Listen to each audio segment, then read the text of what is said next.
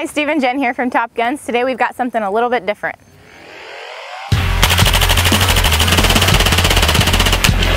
I like it. They're alternative products.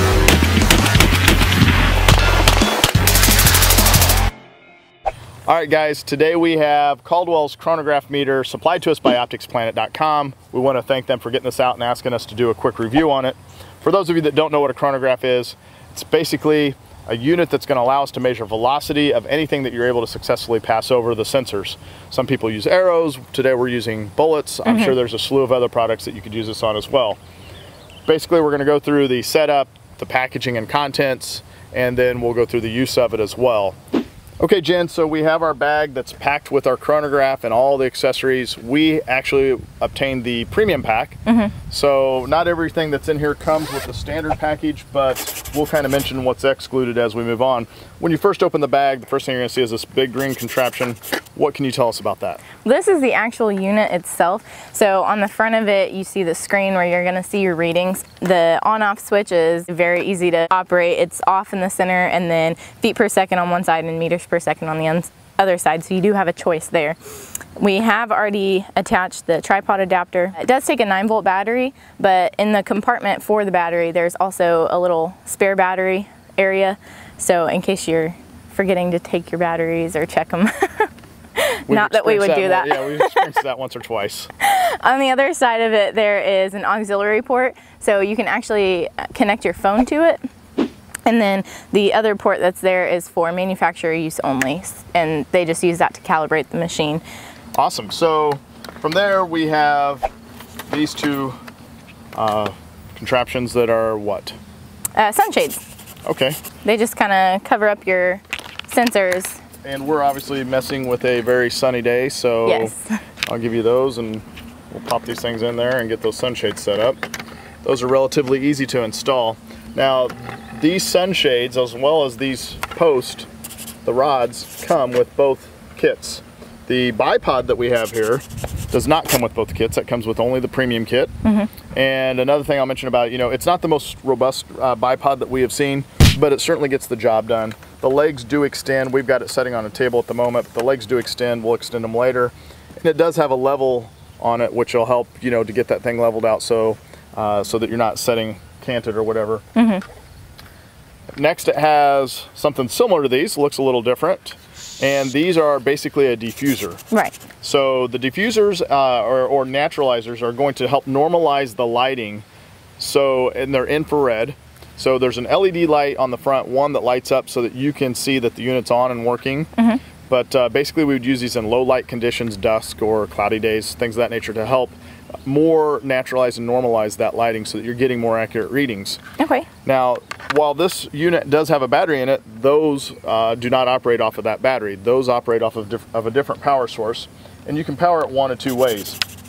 It comes with basically the power adapter, but that's not supplying the power, that's just converting it to whichever unit you're going to supply the power with. And there's one of two directions you can go here.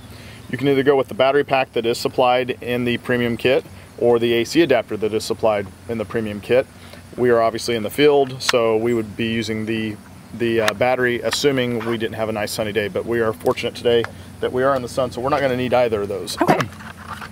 The last piece that I want to mention that comes in this kit, and I absolutely love, is this long cable. Yes. What does this do? That is the auxiliary cord that I mentioned earlier that just plugs right into the chronograph, and you can hook it up to your phone, which it's only useful if you download the chronograph app, which I actually did earlier on my phone, and all I did was go to the app store and search for Caldwell Ballistic Precision Chronograph, and the app showed up. And it's free to download, easy to use. And that's going to give us a lot more options and a lot more data that we can gather and collect and store for future reference. Right. Awesome. Let's get out and see how this thing does. All right, let's go. Okay, so before we begin, I just want to take a second to talk about the app itself and the features that it offers, because it is one of the most important things that sets this chronograph apart from others that are on the market. Once you have the app actually downloaded and installed on your phone, you can select New Group on the bottom section of the screen, and it'll bring up a new screen where in the top left corner there is a bullet with a question mark, If you select that, you can go through and select the manufacturer and all the information for the bullet type that you're using for that particular group.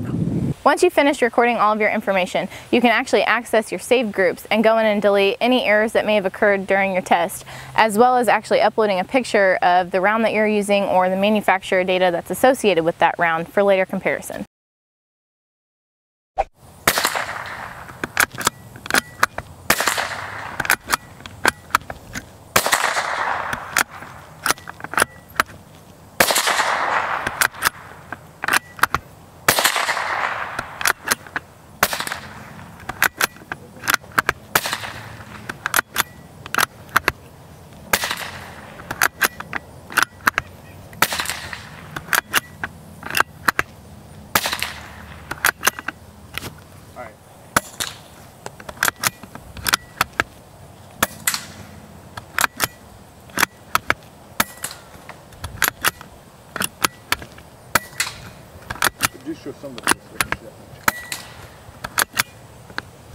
All right, Jen, so you had a chance to throw some rounds downrange? I did. First off, how'd you like it? I did. I liked it a lot. It was surprising to see how fast the readings came through. Almost instantly? Yeah. Yeah. You know, I want to mention to our viewers what a great job you did. And so when we started out, we anticipated that we were going to be shooting this thing at basically at just right at the sensor itself, getting muzzle velocities. And after reading the instructions, it said for best results, you need to be about 10 to 15 feet back. So we put Jennifer with this rifle about 15 feet back, no sights, no optic, and asked her to make sure she did not hit the unit and try to get all the rounds over the sensor. She did an awesome job, I might add. Not one round hit the unit. Nope. So we're good there. And on top of that, you managed to get every single round over the two sensors, which gave us accurate readings and no errors. Right. The things that, you know, I noticed, the deviation was probably on the rounds that were alike was about on the high end 50 feet per second, and they certainly went down towards maybe 10, 15 feet per second as well. So I think that's relatively acceptable, because you don't know if 100% if the rounds are completely consistent with each other, and then certainly there's probably a little deviation for the unit as well. Right. So and then the first 5 rounds that you shot, that was a variety. It was. It was crazy. So we had the one round that was up in the 1500s, and I think that was a CCI Stinger, if I'm not mistaken. And then the rest of them were just a variety of stuff. So it was kind of cool to see what it does. It gives me a ton of ideas as to how we can use this and make new videos in the future. I also want to do a lot more experiments with using suppressors.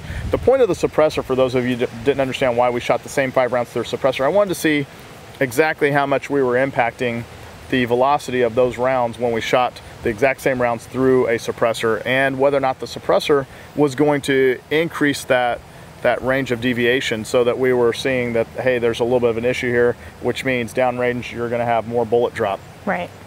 The last thing I would like to say, once again, we certainly want to thank Optics Planet. Again, if you haven't checked them out, opticsplanet.com, they do have those units available. I wouldn't hesitate to run out and grab one. I know we have found a lot of uses for it at this point, and you'll be seeing a lot more videos coming out from us using this meter. So as always, thanks for watching, guys. Be sure to like, share, favorite, and subscribe. Take care.